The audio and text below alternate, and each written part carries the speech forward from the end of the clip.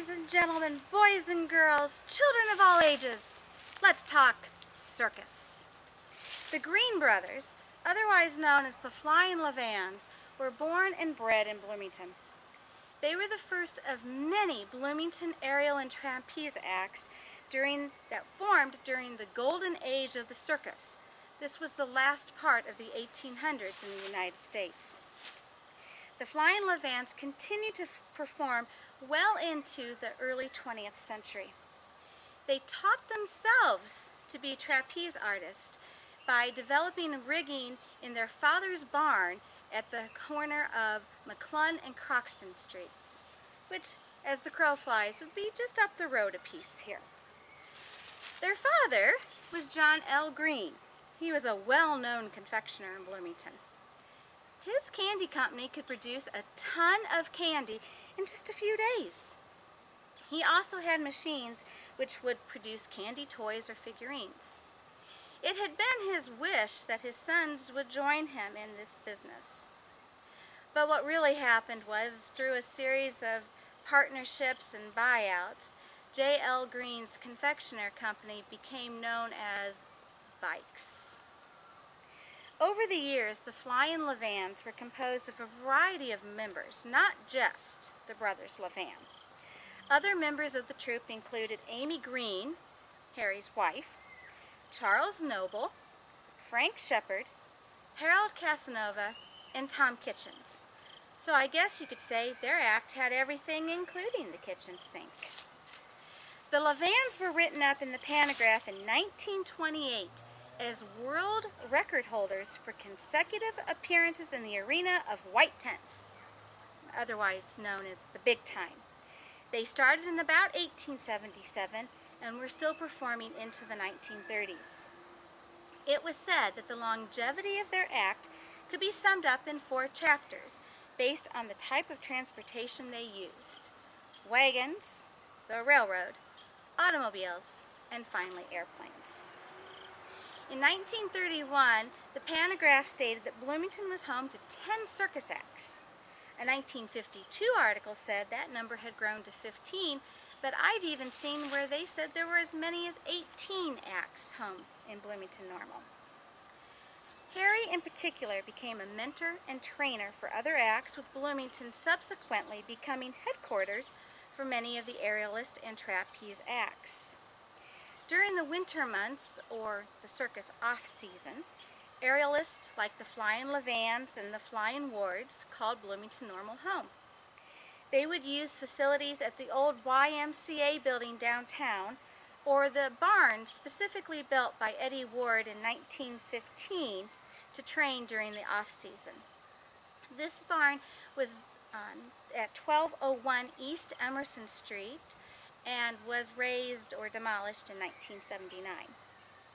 This rich tradition of trapeze artists and aerialists started by the Greens continues to this day with the Gamma Phi Circus at Illinois State University. This circus was founded in 1929 by Clifford or Pop Horton. Gamma Phi is the oldest collegiate circus in the United States. Something to be proud of. An interesting aside is that after a safety law was passed requiring the use of a net, one local trapeze artist, Clyde Noble, recalled that he and his troupe engaged fishermen of the Illinois River to construct nets for them. It's because of this, and some ridiculing by their friends, that Clyde Noble's troupe became known as the Fishermen, or later, the Fishers. Come with me now, and we will meet Fred and Harry Green, pioneers of the trapeze. Ladies and gentlemen, I'd like to present Fred and Harry Green. I think you will all agree with me when I say that children hold on to the belief that they will live forever. That they are, in fact, immortal, and as is the case with boys, virtually indestructible. I was such a boy. And to be completely honest, a trace of that boy still lives within me. How else would you account for this perilous occupation I have chosen for myself? This death-defying business of flying through the air while hundreds watch below, holding their breath as waiting hands snatch me out of space and deliver me safely to the pedestal opposite. Fred Green. One half of the aerial act known here and abroad as the Flying LaVans. But you already knew that. So pray tell, who's the other half of my act, Anyone? Harold? Harry hasn't quite come of age yet.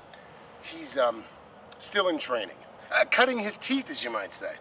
In fact, I wouldn't be surprised at all if he weren't practicing in our makeshift rigging in our father's barn as we speak.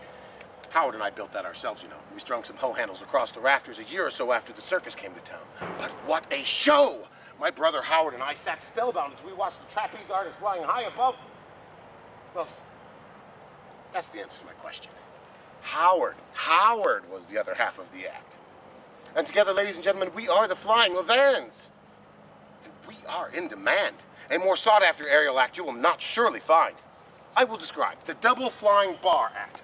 2 leapers, Howard and I, performing tricks unimaginable on opposite ends of the rigging, somersaults, pirouettes, twisters, and bird's nests, exchanging bars as we finally pass each other in the middle.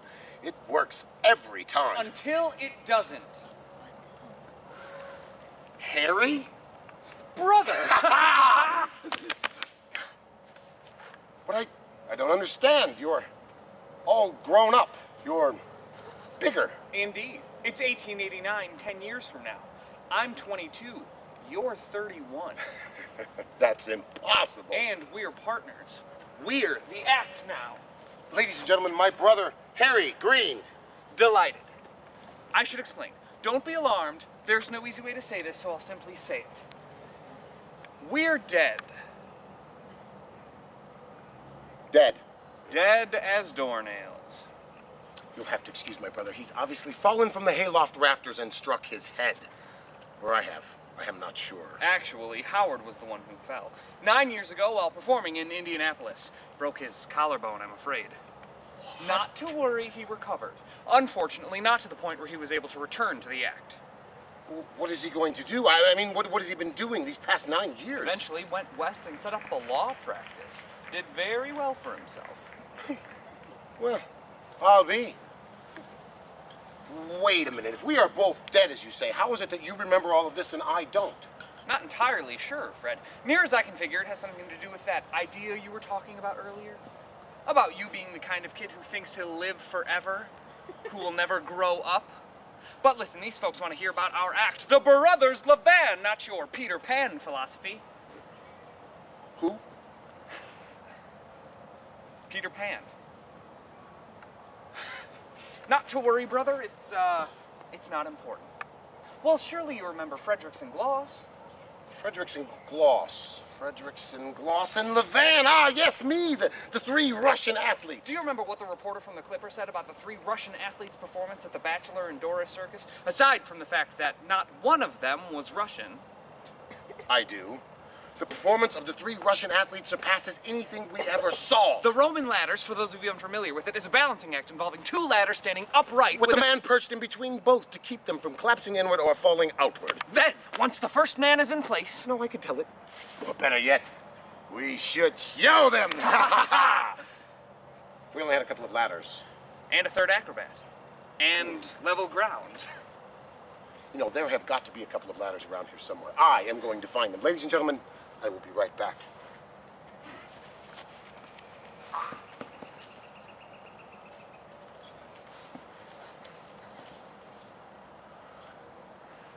Ah, Fred. A good brother and the best flyer I ever worked with. When the 3 Russian athletes dissolved their partnership in 1888, Fred and I joined hands, pun intended, and we quickly became the most celebrated flying trapeze act in the world. We first signed with the Rose Hill Burlesque Company, and in no time at all moved up to the Ringling Brothers and Van Amberg's combined circus and menagerie. The program listing read, Fred and Harry LaVan, America's undisputed champion and phenomenal triple horizontal bar experts in the latest and most dangerous feats performed with unrivaled ease, grace, and skill. I have to admit, I do like the sound of that. See, Fred and I actually perfected the passing act that he and Howard had popularized. Well, you remember, don't you, the same act that inadvertently turned Howard into a lawyer?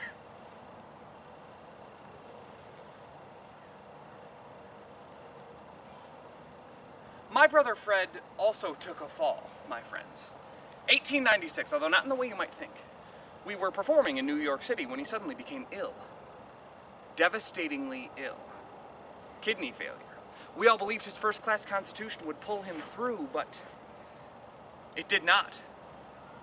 Fred died in 1897 at the age of 39. And less than a decade later, a man named J.M. Barrie wrote Peter Pan, a play about a boy who could fly, a boy who never grew up. And yet life does go on, doesn't it? The years, well, they fly by. They fly through the air with the greatest of ease.